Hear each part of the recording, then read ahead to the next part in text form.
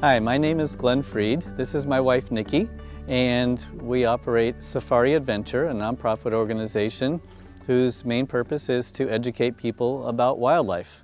We have a variety of wildlife, like our little friend here, Mowgli, who is an owl monkey from South America. He is right now about 9 months old and one of everyone's favorite animals. He's born with us at our facility and raised mostly by Nikki. And it's not quite sure if he's an owl monkey or a person at this point. Definitely prefers to be with people rather than other animals.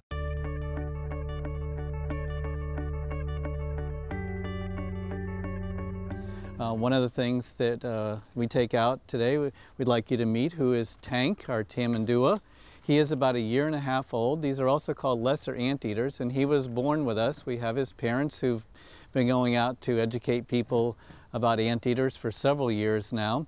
Tank is not quite sure if he's a person or an anteater. He gets along with other anteaters great, but he would prefer to be around with people most of the time. He loves to give kisses. His tongue can be over 1 foot long. We have a little tube of one of his favorite foods other than ants, which is blue cheese salad dressing.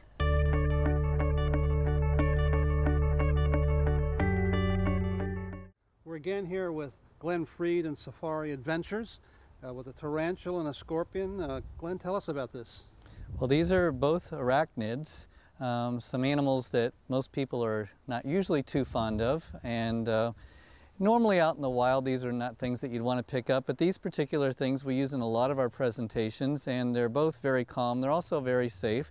The scorpion is an emperor scorpion from Africa, and it has very large pinchers even for its size, and therefore strong, so when it grabs onto the little bugs it wants to eat, they don't get away. And because of that, it doesn't need to use its stinger. The poison has become very weak to a person. It doesn't really even have any effect at all on us. This particular scorpion has gotten very used to being handled. They aren't very aggressive to begin with, but she's pretty comfortable with us handling her and doesn't mind being out here.